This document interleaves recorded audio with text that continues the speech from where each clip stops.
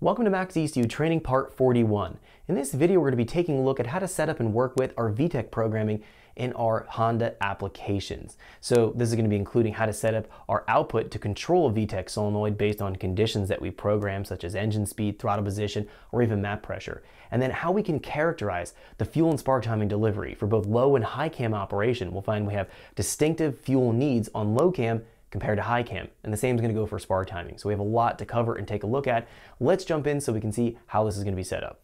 Okay, so let's get started. We're going to be taking a look at working with programming our VTEC activation within our MaxxEcu. We're also going to be taking a look at how we can characterize our fuel and spark timing for both low and high cam operation. High cam would be when VTEC is actually activated. So let's jump in here and talk about the very basic output to set up to control VTEC. This is super easy to do. What we need to make sure is that we have a spare high side output or 12 volt output to send out to control the VTEC solenoid. We'll find that the actual VTEC solenoid has one wire. That one wire will be tied into the max under a high side. We need to send a 12 volt out to activate the solenoid when we want it to turn on or off. That's going to be essentially when we want the VTEC to activate. Now, some things about the VTEC activation, just kind of keep it very simple here. We'll find that when we have the solenoid deactivated or not energized, we have no oil pressure flowing through into the camshaft, into the rocker assembly, and that's going to be riding on the low cam, or we have our normal operation for idle and cruising situations. So that gives us good idle quality, good drivability, good fuel economy, and good emissions.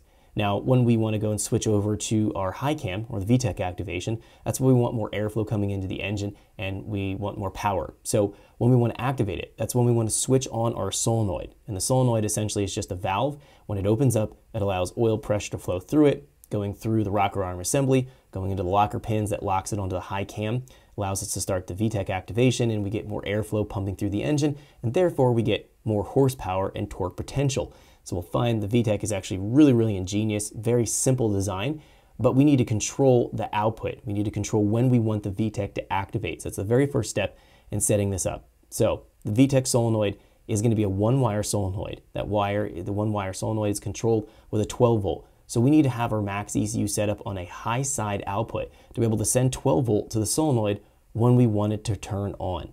We'll find that the actual solenoid, when it bolts onto the cylinder head, that's what grounds the solenoid. So we just need to worry about 12 volt. Let's go here and take a look at how to set this up.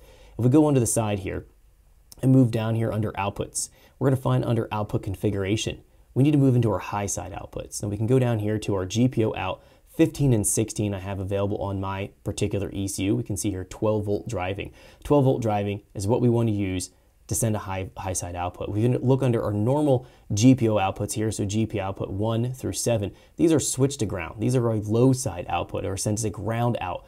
We don't want to ground our solenoid, it won't do anything. It's already grounded to the cylinder head. So we need to go and send on that one wire that we would have from our solenoid. We need to wire that into our max to either GPO 15 or 16, depending on whatever is available, or if you have different pin orientations or what you have available on the box that you're working with, you'll have to go and choose that. Now, if you don't have, for whatever reason, on one of your MaxxEcus that you're working with, you don't have a GPO that's going to be 12 volt and you only have low side outputs, you'll have to use a relay. In this situation, you'd have to go and set the switch to ground would be sent out to the relay to ground the relay, and that would then activate the coil, and then it'll go in and turn the relay on to send 12 volt out to the solenoid. So if you actually look at the bottom of the relay, there's going to be pins 85, 86, 30, and 87. Pin 30 goes to power, it goes to your battery supply. Pin 87 is what goes to the VTEC solenoid. And we have pin 86 that would go to a 12 volt source that can even go into tie into pin 30. And then we'll find we have pin 85, and that's what you'd wire your GPO output here. So the GPO switch to ground. But ideally, we'd like to use a high side output to eliminate running a relay and having additional wiring in the car. So in my case, I can use a GPO output 15. If you do have to use a GPO output 1 through 7 here, or whatever your orientation or pin locations are going to be for a switch to ground or low side output, the program is going to be the same. So how we set this up here, working with either a high side or low side, in the next little bit as I'm talking about this, will be this exact same thing. It's just going to be if you want to send a ground to control a relay to turn the 12 volt on to the solenoid, or we directly want to drive the solenoid from the actual output here, from the high side output. Now we do pull less than an amp on the VTEC solenoid to activate it, so we don't need to worry about over driving this particular high side output. That's always a factor.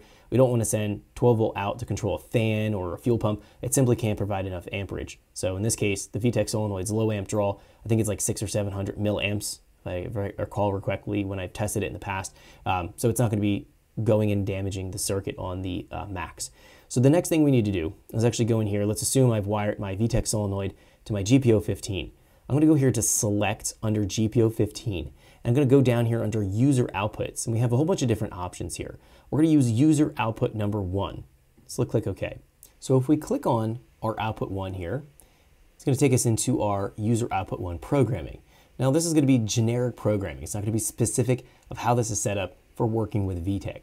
So the first thing we want to do under the description here is actually add the name here, VTEC, so we know what this is going to be assigned to. And then under our conditions here, we have to start considering what kind of conditions we need to activate VTEC. Now at the very least, we need to have one condition, which would be... Thanks for checking out our teaser clip. If you want to see the rest of this video and more than 500 hours of current EFI training we have to offer, make sure you click right here. If you want to go and check out more teaser clips from this training course, click here, and you don't want to miss any of the videos we're going to be releasing on this channel, so make sure you subscribe and click here. Thanks for watching, and I'll see you guys later.